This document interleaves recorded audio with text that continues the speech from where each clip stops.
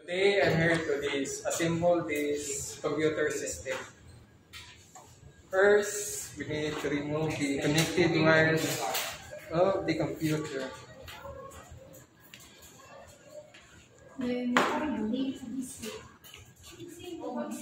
Second step, we need to detach or remove the side panel of the computer. This is the computer.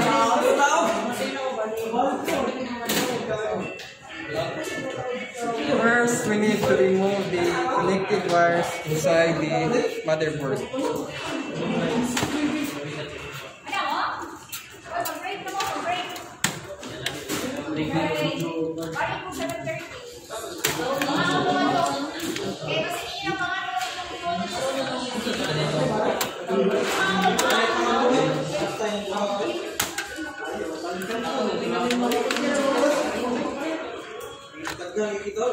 After detaching the wire, we need to remove the cooling fan of the CPU.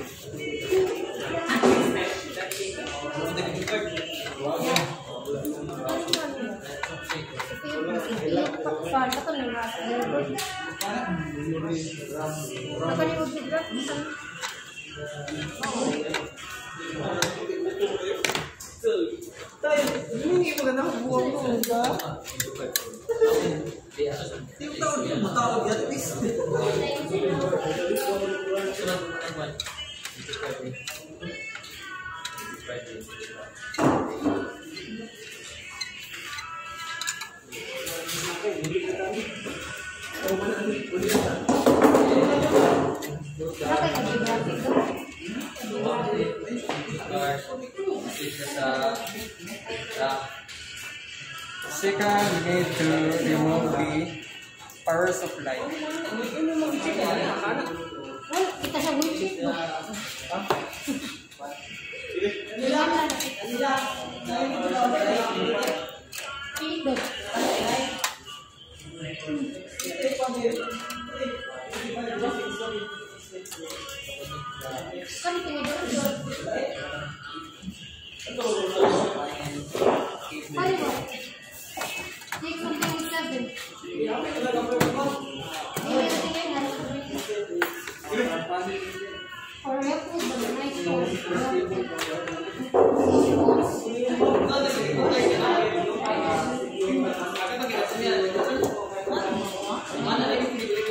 After that, if your computer system has DVD, you need to remove it. But for now, we need to remove the flash drive because it is the only available. You need to remove the front panel of the computer case.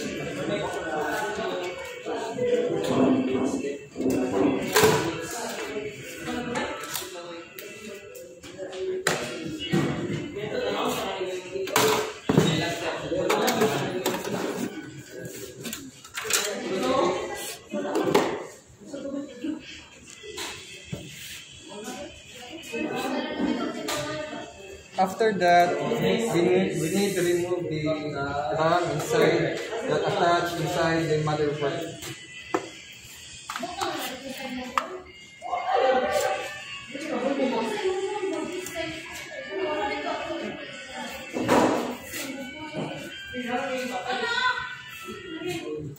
After that, the last part is we need to detach the motherboard.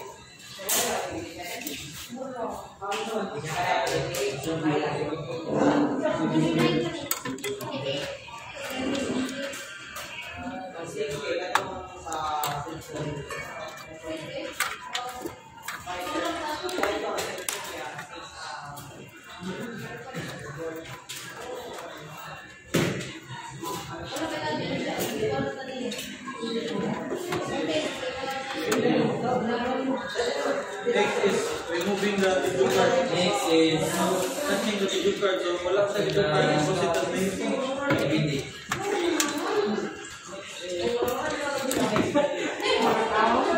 Ketawa ya ating mo ay mo ay dapat hawa mo.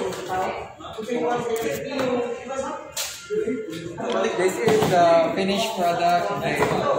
Disassembling the computer. That's all for today.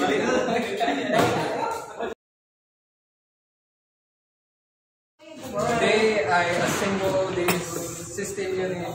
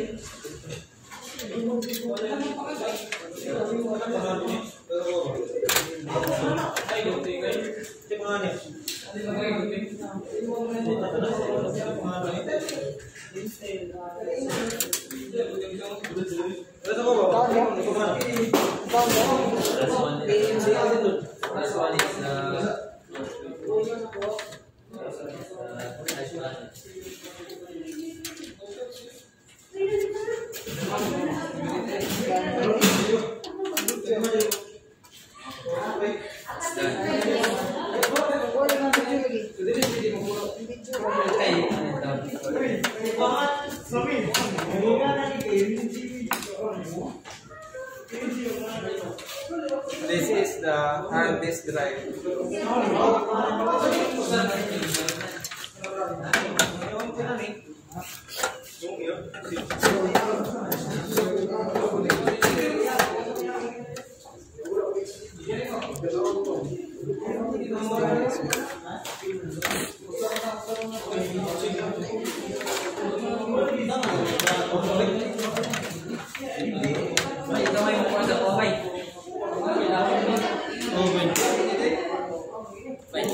This is the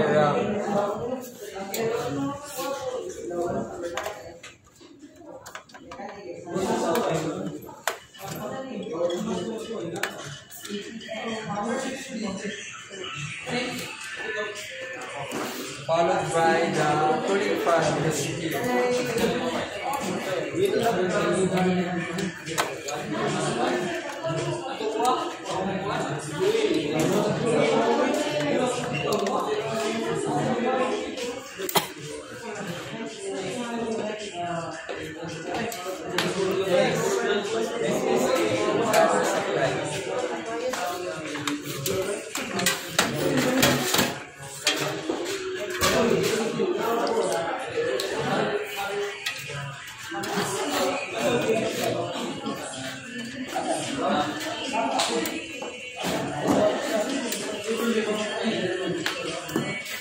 At last, we need to connect the connecting wires.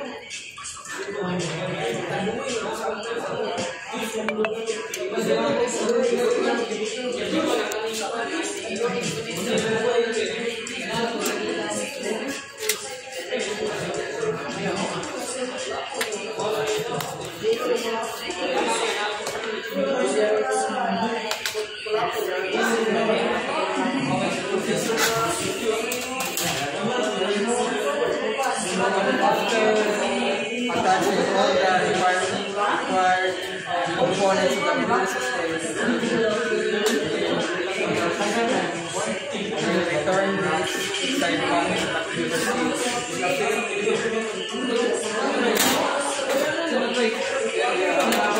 system.